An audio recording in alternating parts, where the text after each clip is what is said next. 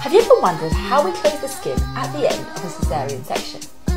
Well, one of the most common methods is called a subcuticular suture. So instead of placing stitches that you can see on the surface, the thread is weaving just underneath the skin edges, bringing them together neatly.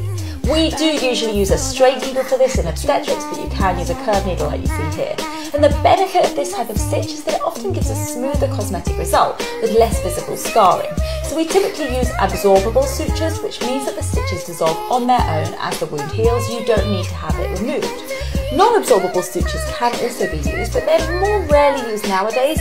In some cases we may choose them because wound healing may be a concern, for example if you have keloid scars or if you've got a particularly high BMI. Some people also wonder what happens to the knot. Well, at the end of the stitch line we aim to bury the knot beneath your skin so that it's not visible from the outside and so that it doesn't irritate you when you're moving around. So while from the surface it looks like the wound has simply closed itself. Alternatively, a bead can be left on either end, which is what allows a removable stitch to be held and then cut and removed.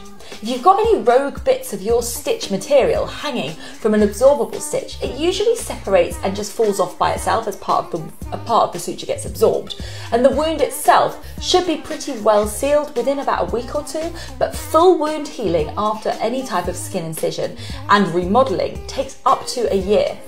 Let me know what type of stitch you had, and let me know if you've got any questions about C-section wounds.